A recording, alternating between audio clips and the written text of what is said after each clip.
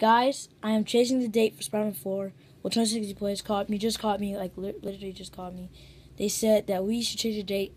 Since tomorrow's a Sunday, we're going to upload Spider-Man 4 tomorrow. So, when you guys see the movie, you guys go ahead and watch it. There's no problem if you do that. And also,